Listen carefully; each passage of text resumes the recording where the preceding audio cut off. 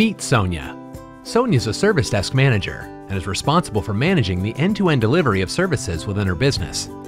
Sonia is currently involved in a project transitioning a new desktop virtualization service to the business. She has agreed why the service is needed, what it provides, who is entitled to use it, when it's available, and what the service level targets are. She's also worked out the escalation paths and the agreed metrics which will allow both Sonia and her management to monitor, react, and support their continual service improvement objectives. Sonia is reviewing the new desktop virtualization service and its pipeline status, confirming the correct categorization is defined and the correct users are subscribed to the service, so that when moved to catalog status, it's available to those who will need it. Sonia has spent some time defining her processes to manage the fulfillment of service requests made against the service, but needs to make a couple of last-minute alterations to the process. Sonia has the appropriate role, which means she can just get on this without needing to ask the system administrator. Sonia has created an email template which she'd like to be sent automatically to the requester when they're raising a request for a new desktop service, to let them know when the request has been approved by their line manager.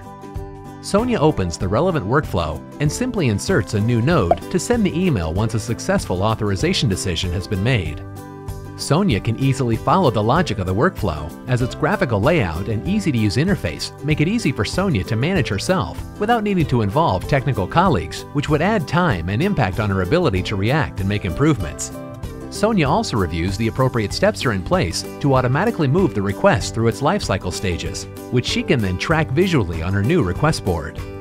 Finally, Sonia makes sure the required checkpoints are added to each stage of the process. This helps the service desk staff, when working on the requests and viewing the heads-up display, to be able to see at a glance what stage the request is at, what's already been achieved, and what's needed next. Happy that everything looks good, Sonia turns her attention to defining the measures and reporting she needs to effectively manage and report on the virtualization service. The first thing Sonia wants to do is set up a measure to track the demand for the service over time. And this is easy with the measures available in Hornbill. Sonia wants to look at this daily, and for now simply track the volume of service requests made against the service. So she defines the target, sets her warning level, and is ready to go. As this is a new service to the business, her boss Greg, the IT director, is keen to keep a close eye on its adoption and the service desk's performance in delivering the new service. To enable this, Sonia decides to create a number of widgets with metrics specific to the service, such as the current backlog of requests at any given time, who's making the requests, the source of where these requests are originating from, and actual performance the service level targets. With her widgets defined, she creates a new dashboard which she makes available to her boss, and then adds the widgets she's just created. Perfect! As Sonia's company operates a very open and transparent policy, they like to publicize internally how their service desk is performing.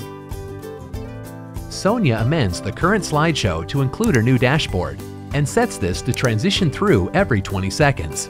And straight away, this will now be visible to all staff once the slideshow is marked as active. Sonia wants to review the escalation steps which she needs to support the management of the service level targets for the new service. Opening the timer definition, she checks to confirm that she's defined the escalation emails at 50% and 75% of the target. And yep, that's fine.